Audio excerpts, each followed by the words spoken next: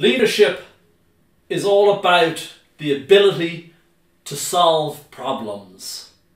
I've worked for many leaders over the years and most of them were lousy.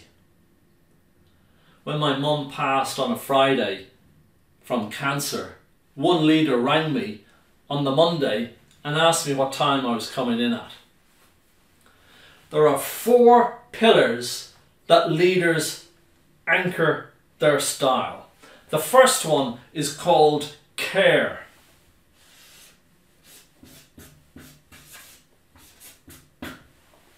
And care means that they connect. Relationships are a currency. And remember, when people are at their best, your numbers look pretty good too. Secondly, achieve.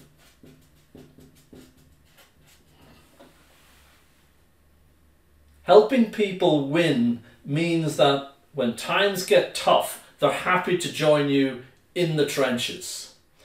Maybe create a mutual line of sight for your team and ask them that given their performance this year, what should next year look like in terms of their title, their role, their responsibilities and their targets.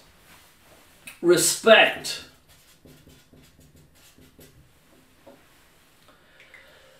You've got to respect and encourage the differences. Sometimes your tormentors are your educators. One leader I worked for, when I asked him could he support me in my master's program, he said, well, if we support you, once you graduate, you leave. Finally, within care, you've got to empower.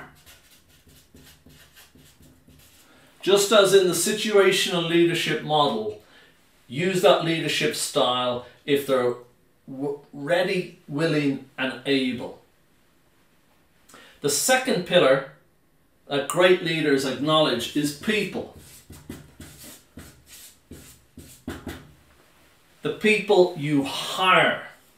I worked for a great leader once and he used to use a test called the basket test, and he would ask an applicant to put the bin either close or far away and throw 3 pieces of paper into the bin.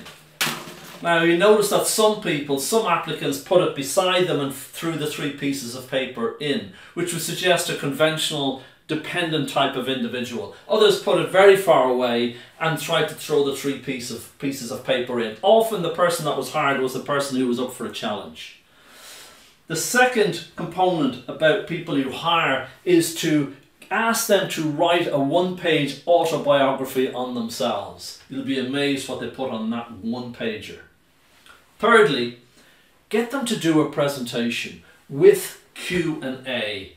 And finally, with people you hire, be sure to engage them in psychometric tests, such as insights colors, such as human synergistics, such as situational leadership, where they're asked to determine a leadership style based on 15 to 20 different scenarios. So when it comes to people, think about what your turnover is. It should be single figures. Think long and hard about the quality and standards of the staff that you're attracting. Because remember, when you invent a team or you invent a ship, you also invent the shipwreck. And the trick is to sustain it for as long as possible. It's not about the followers you have, it's about the leaders you make. Thirdly, power. The third power of effective leaders.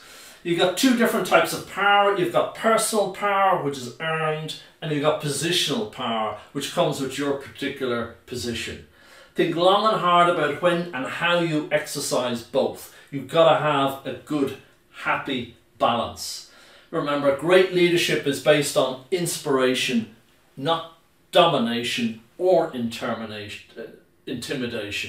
It's not what you say, it's what you do.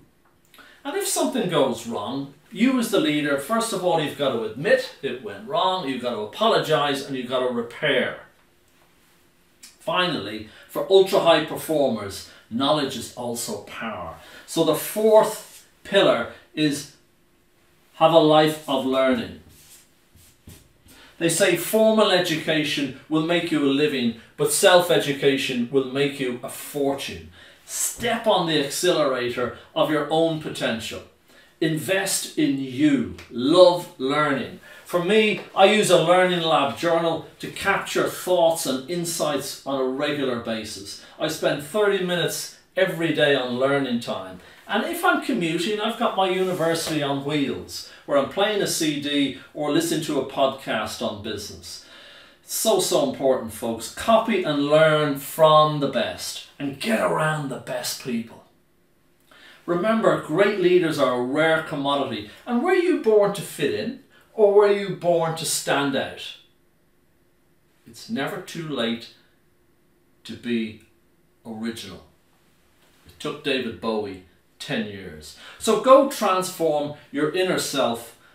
Be conscious of these 4 pillars that all effective leaders that scale and retain high potential staff use these. Be conscious of the 4 and you'll become a magnet to attract and retain the best talent.